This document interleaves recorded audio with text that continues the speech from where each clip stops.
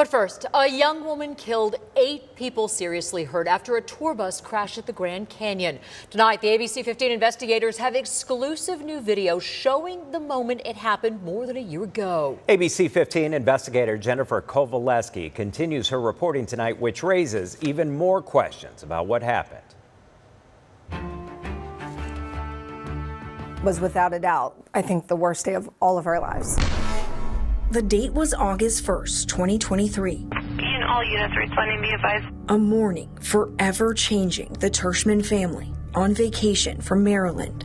I was just thankful to still be alive. Traffic accident rescue 415 at Grand Canyon West. Exclusive new surveillance video obtained by the ABC 15 investigators shows multiple angles of the moment their tour bus crashed at the Grand Canyon. We were almost there. Just feet away from the parking lot. The tour guide was speaking to us about what we were going to do when we got off of the bus, and all of a sudden... The videos were collected as evidence by the Arizona Department of Public Safety. ABC 15 obtained them through a public records request. The first time we're seeing exactly what led up to the crash, and it all happened in less than 10 seconds. I blocked it out in a way. Watch in the left-hand corner of your screen. That's the tour bus. It's almost to the Grand Canyon when it veers off the road into a ditch. Everything in the bus was kind of falling around. The bus loses control. Everybody was screaming. Before it rolls and slides across the pavement. The impact caused the bus to slam into 3 parked cars. It didn't seem like we were slowing down. Here's another angle of the crash from the street. It was a lot.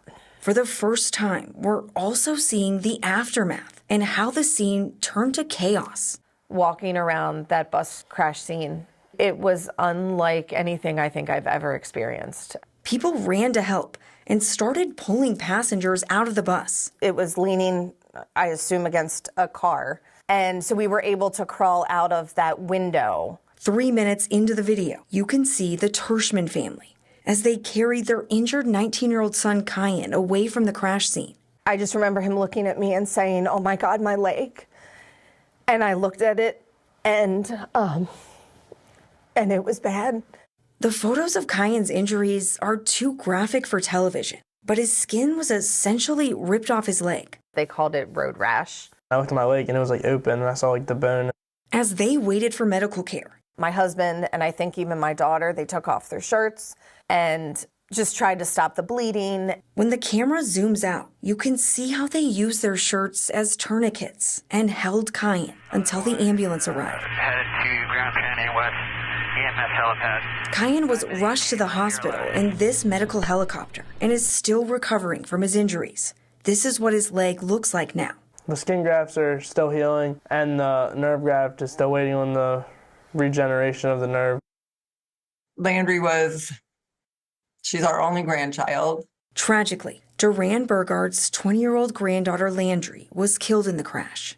Some days are horrible. Some days we can't get off our chair, but we go on. ABC 15 has spent months investigating the tour bus company. American Transportation Systems is based out of Southern California. As we've previously reported, the company has a history of multiple serious violations exceeding federal safety thresholds. You book something like this and you're putting your faith into the people that run this business, and they didn't hold up their end of the bargain. But our reporting didn't stop there.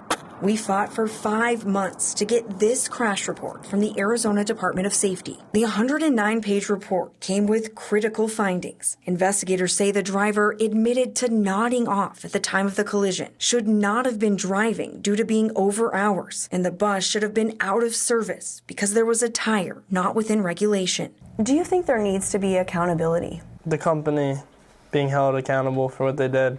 We're also getting our first look at that tire. Newly released photos from the crash show the right axle tire. You can see the poor condition of the tread, even compared to other tires on the bus. The faulty equipment is the matter between life and death. The report says the tread was so bad, steel was showing. There's no confirmation the tire contributed to the crash. But ultimately, crash investigators found the bus and the driver should have never been on the road. Could have been prevented, but it wasn't.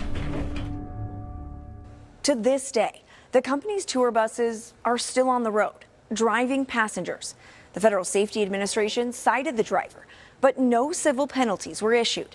American Transportation Systems declined our request for an on-camera interview, but said in a statement, "We will continue to acknowledge and respect all injured persons and their affected family and friends as the process unfolds." Multiple victims, including the Tershman and Burgart families, have filed lawsuits against the bus company in Maricopa County. They are claiming negligence. Our reporting will continue. I'm investigator Jennifer Kowaleski, ABC 15, Arizona.